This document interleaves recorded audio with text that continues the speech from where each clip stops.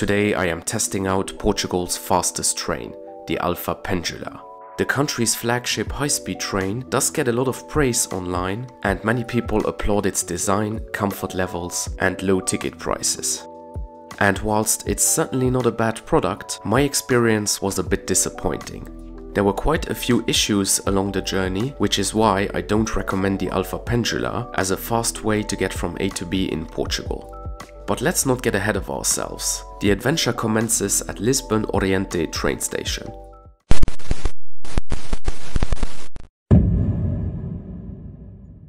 Good afternoon guys, and welcome back to the channel. We are at Lisboa Oriente train station, and now we are gonna ride Portugal's fastest train all the way up to Porto. So let's go. Lisboa Oriente is the busiest train station in Portugal. Completed in 1998, it was designed by renowned Spanish architect Santiago Calatrava, who is known all over the world for his bold, modernist style. In this context, some of Calatrava's other works include the World Trade Center Transportation Hub in New York City, the City of Arts and Sciences in Valencia, and the Museum of Tomorrow in Rio de Janeiro. The station is located in eastern Lisbon, more specifically the Parque das Nações or Park of Nations neighborhood. It's here where the '98 Lisbon World Expo took place.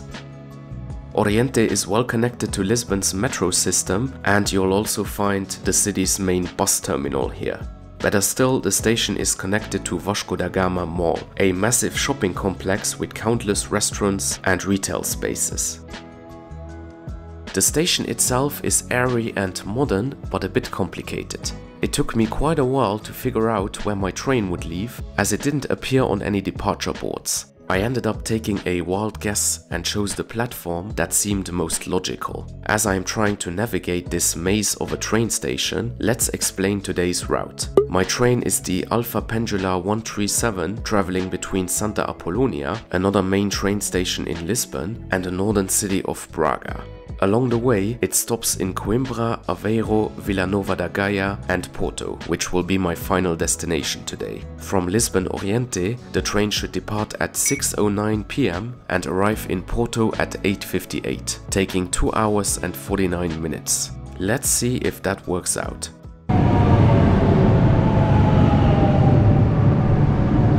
Overall, this isn't a bad train station, but they really have to up their game when it comes to the screens and also the announcements. There's one announcement going on right now, but I can't hear anything. It is not loud enough. By some miracle, I was actually at the right platform. The screens still weren't working though, and it became obvious that the train would not be on time. It ended up pulling into the station at 6:19 p.m, 10 minutes after the scheduled departure time. Not a good sign for the rest of the journey. As we are boarding, let's talk about this very unique machine. The Alfa Pendular is a 6-car electric multiple unit that was designed by a joint venture of Fiat and Siemens. It closely resembles the Italian Pendolino ATR 480, and its top speed is 220 km an hour. One of the Alfa Pendular's most fascinating specs is its tilting technology. The train can manage a tilt angle of 8 degrees, which allows it to go around corners at higher speeds than usual. The Alfa Pendular is still assembled in Portugal at a factory that now belongs to French rolling stock manufacturer Alstom. In service since 1999, all Alfa Pendular trains were modernized and refurbished in 2017. So let's have a look at the interior.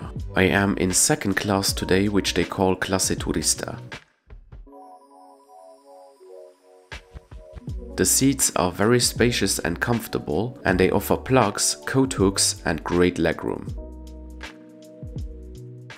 I am particularly fond of these tray tables, which easily fit a 16-inch laptop.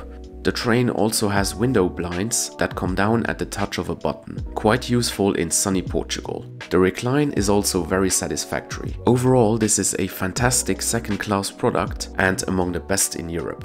It reminds me of the Spanish Renfe train that I took earlier this year on my Crossing Europe challenge. Be sure to check out that video as well. As good as this product may be, it cannot make up for the train's lack of punctuality. We remained stationary for a good 20 minutes, before finally departing at 6:38 p.m, half an hour behind schedule.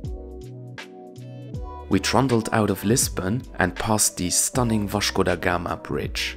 Spanning 12.3 kilometers over the Tagus River, it is the longest bridge in Europe, unless you count the Crimean Bridge, which was blown up a few months ago. I apologize in advance for the blurry shots, these are the result of very dirty windows on the Alfa Pendular. Anyways, during the first hour of the journey, I realized something. This train does not get anywhere near its top speed. The fastest we traveled between Lisbon and Aveiro was 120 km an hour. This might be due to the fact that the Alfa Pendular does not run on its own tracks. Comboios de Portugal is currently building a bespoke high-speed line between Lisbon and Porto that will greatly reduce travel times. But for now, this train doesn't go very fast. We kept racking up more delay and were now about 1 hour behind schedule. Not great. On the plus side, the loo was spotlessly clean and the general state of the cabin was flawless. I also connected to the train's onboard Wi-Fi, which was slower than a Windows 98.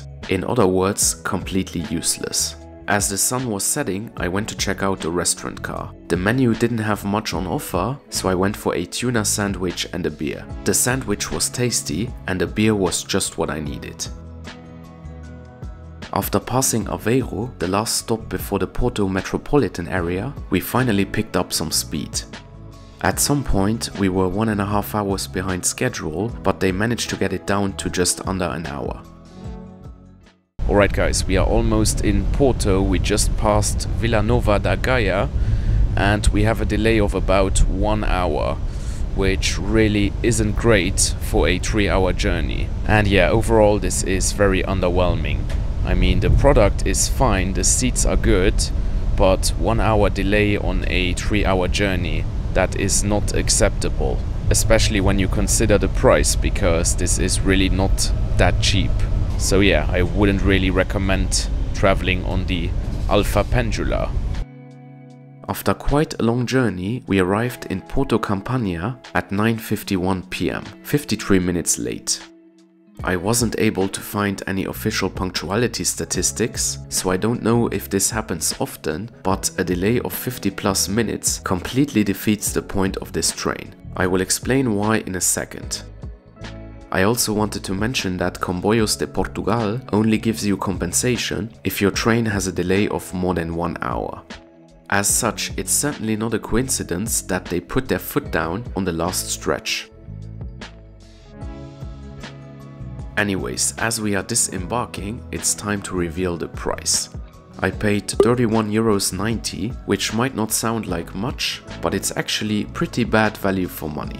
You can get a bus for as little as €6.99 on this exact same route.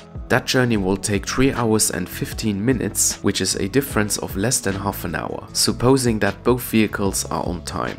And that is my biggest problem with the Alfa Pendular. It just doesn't make a whole lot of sense.